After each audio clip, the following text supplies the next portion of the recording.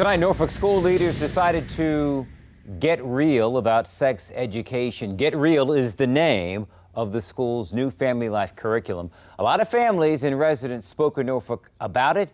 News 3 anchor Zach Dahlheimer was there at the school board as they voted to adopt the new program. And Zach, a lot of strong opinions tonight. Yes, there was, Kurt. And this new Get Real curriculum would include new topics such as gender and sexual identity. Now, tonight, people were very vocal about this curriculum. Some were in favor and praised the program, while the vast majority that spoke tonight were critical against it.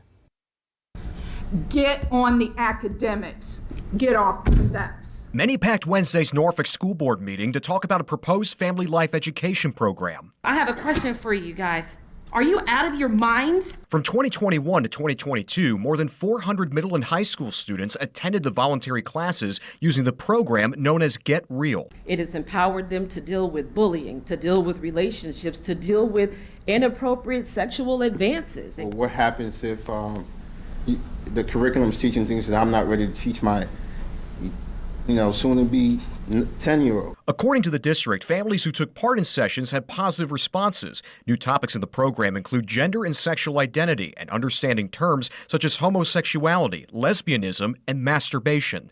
Recent survey results from parents showed mixed reactions over LGBT topics in the program. Wednesday night, many people voiced concerns over the new material, including parents and some who didn't even have students in the school district. The introduction of these sensitive topics in the classroom may inadvertently expose students to explicit content at an age when they may not be emotionally prepared to handle it. I believe that this curriculum is not age appropriate. And believe the focus should be put elsewhere in schools. Let's just get back to the basics. Let's talk about reading and math. Meanwhile, some parents and students were supportive of the program. It is comprehensive, it is medically accurate, it is trauma informed, and it's inclusive. I do not hate anyone because of their gender identity or sexual identity. A 6-year-old shot a teacher in their school, and we are worried about them hearing about the word sex or about hearing about the LGBT community.